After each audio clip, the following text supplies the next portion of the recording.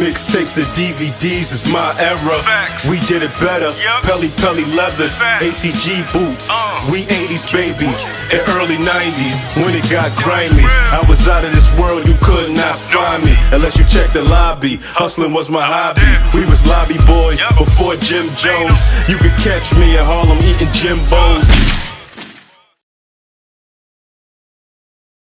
DVD Era TV back at y'all with another one. Y'all know the slogan. Let's just jump straight into this one now.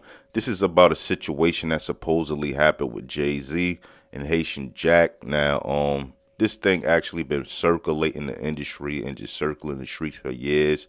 People always speak on it, but never really knew the facts of it. So I'm gonna get into this situation a little bit. Now, if you don't know who Haitian Jack is and you've been hiding under a rock, Haitian Jack is one of the goons from the 90s that was in the industry, and he had a lot of dudes shook. Now, some people be like, oh, nobody was scared of Haitian Jack. He was an informant. Just because you're an informant and you telling the police stuff don't mean you ain't applying pressure on dudes in the streets.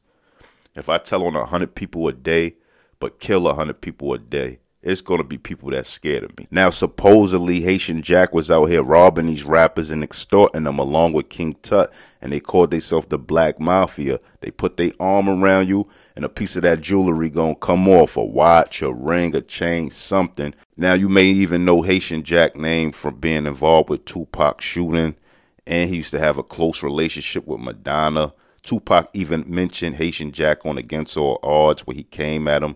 See, they used to be cool and then they fell out. Haitian Jack also had relationships with people like Mike Tyson. Mike Tyson was cool with all the gangsters. And Demencio.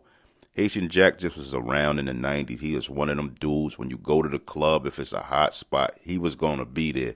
If you go to the tunnel, Haitian Jack is going to be there. And Haitian Jack also was involved with the whole sexual assault case that Tupac caught too. But somehow their cases was separate or whatever. But he definitely was on that line with that too. Haitian Jack was around, you get me? He came here in the 80s and, you know, he got picked on in school. But when he turned a teenager, he started putting that work in. And now that I gave y'all a brief summary of who Haitian Jack is, if you didn't know who he was already, now it's a story that been going around for years. I mean, probably since the beginning of the DVD era. Maybe before then I first heard this story. But basically, supposedly, Haitian Jack and Jay-Z had some words. Haitian Jack felt disrespected, and he roughed Jay-Z up and pinned him on the wall. Now, some people said Haitian Jack smacked Jay-Z up. Some people said he choked him. But it's all just rumors. Now, Derek Parker did mention this in his book, The Notorious C.O.P.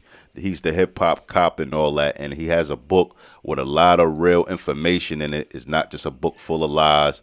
So, you know, he got some valuable information in there. So, let's read the page out of it, speaking on his situation. Haitian Jack was a flamboyant type of guy, still is, adoring himself with gold chains and furs, and always driving the finest Mercedes sedans. Above all, Jack flaunted his close relationship with rappers like Tupac, hit all the celebrity parties, and reputed to be friendly with Madonna. Jack music big contracts and activities. He also managed various rappers at times, give him an additional outlet for his criminal pursuits.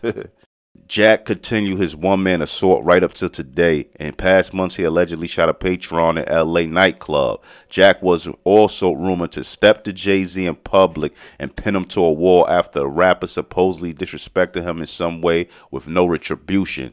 As well, the feds recently brought Jack back to New York for further questioning about Tupac's 1994 shooting incident in New York Quad Studio. Now that's a little something touching on this situation. Don't say nothing about Jay-Z being smacked or choked up. But even though that's the rumors that been going around, you get what I'm saying? But he touched on it just a little bit.